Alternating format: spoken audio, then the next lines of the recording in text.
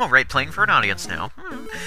Paul, it's a good thing that your video is only, what, a minute and a half long? That you don't have a lot of commentary for me to respond to? Because, Michael, you and I have to have words. But first, let me explain why I apparently am drowning myself in quicksand. In fact, this is a secret passage that you can crawl under to basically bypass the entire stage and skip right to the end. However, that would be cheating, and I'm no cheater. Except when, I feel like cheating. Now, I seem to have a problem entering doors. It's like some undiagnosed disability that I just keep slamming into the door frame and can't figure out why I'm not getting anywhere.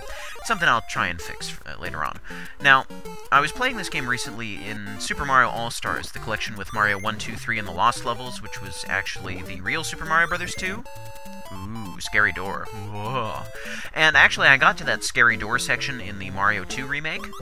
Oh, that would have been so nice to, float left and right, pick up the cherries. You would have been all like, wow, that's impressive.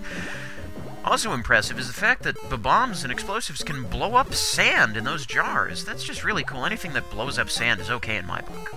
But I digress. Now, Michael, I'll be getting to you in a second. But first, Super Mario All-Stars. So I think that remake version is a little bit trickier than this version, for this stage specifically. Now, maybe I was just doing some terribly wrong things, but I, first of all, tried to go through that scary door I was just talking about, and the graphics are different in the remake, because it kind of looks more like some big stronghold fortress door. Oh, that was pretty cool.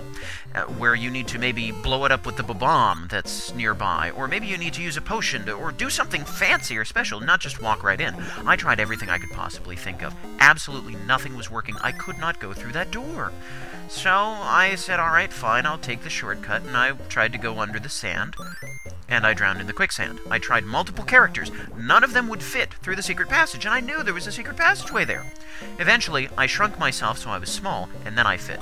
But I could not get through this stage. It was really frustrating. Just like Michael's commentary in the last video he did. Michael, when you are talking about things that you don't entirely understand, there's two good ways that you can go about making your commentary without inciting fanboy rage in the people who are listening to you. Number one is you can just not talk about anything that you don't understand at all. The other thing that you can do is say, hey, I know that I don't entirely know what I'm talking about, or maybe I'm wrong here, or maybe I'm mistaken. That's okay, that helps to quell the fanboy rage. But Michael, I have never wanted to throw a vegetable at you so badly. Never before. Let me set a couple things straight, Michael. I'm not angry at you anymore. I want to make sure that you're not misrepresenting things. But first, I just want to point out that it's really fun to fly from one side of the screen to the next. I really enjoy it, even though these beanstalks are really tricky to stay on and a little obnoxious because you keep falling off of them. Anyways, Michael, look, you were talking about how Mario is a flat character who really is not all that interesting at all. And the tone of voice that you took, maybe I'm mistaken, but the tone of voice that you took makes it sound like you were responding to me, refuting my argument that Mario was an interesting character. That's not what I said at all. I said Luigi was interesting. Mario, I agree with you, is really kind of a boring character, so, maybe I was just mistaking you there. Anyways, this is pretty nice here. Look at this. Whoa, that was close. Then, Princess Daisy. Princess Daisy is a real, actual princess.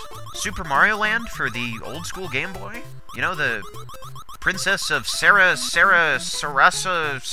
Gellar Land? I don't remember exactly how you pronounce the name, but it's something like Sarasala Land or something like that. She's the princess there, and Mario rescues her. So, Daisy's a real character. Oh, and those clouds up there are where you come out at if you take the shortcut. Now, that's one thing cleared up. And, also, Wario and Waluigi, admittedly, yes. Oh, that was fun, how the egg bounced off the mushroom block there. Anyways, I digress again. Now, Waluigi, admittedly, is a character who was explicitly designed for the multiplayer Mario games, but Wario?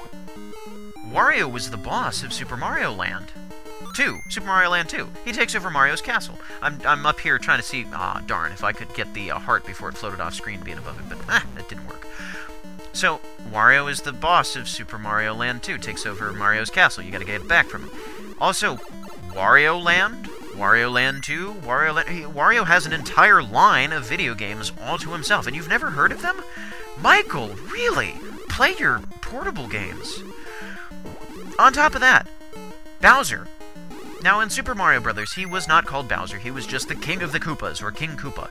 But if you read the instruction manual, which I'm sure you did if you know anything about Wart, because it doesn't say anywhere in the game that he hates vegetables, that's from other source material, unless you deduced it, in which case you should have deduced everything about Bowser in the first game. Manual says he was the King of the Koopas who had this fancy turtle black magic that transformed the entire Mushroom Kingdom into bricks and stuff like that, and the princess was the only person with the power to transform them back. Bowser kidnapped the princess. It's in the manual. Michael, I'm sorry. This is okay that, you don't know he's named Bowser, but there's a real story to what Bowser's doing. Don't make this stuff up, Michael. Okay?